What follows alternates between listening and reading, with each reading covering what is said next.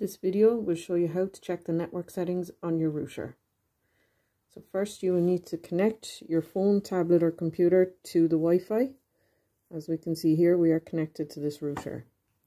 You will then need to open the internet browser and go to the IP address listed, or the website address listed at the top here.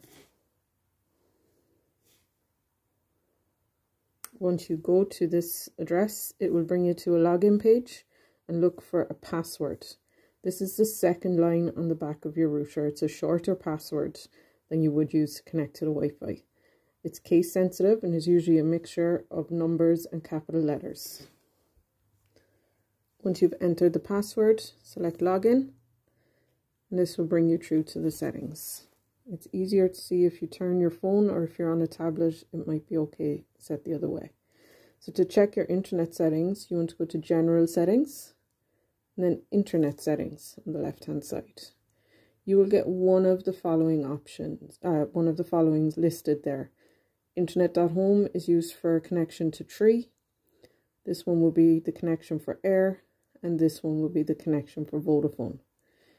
From the drop down here, if the option for your network is not available, you can select Edit APN Profile, and you can add the APN profile here.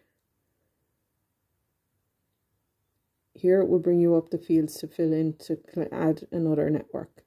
If you contact us, we'll be able to provide the correct network settings for the network you are using. Once they're filled in, you select Submit. It will then save it. And you can go back, and it will take you back to this page where you can then find your network settings from the drop down.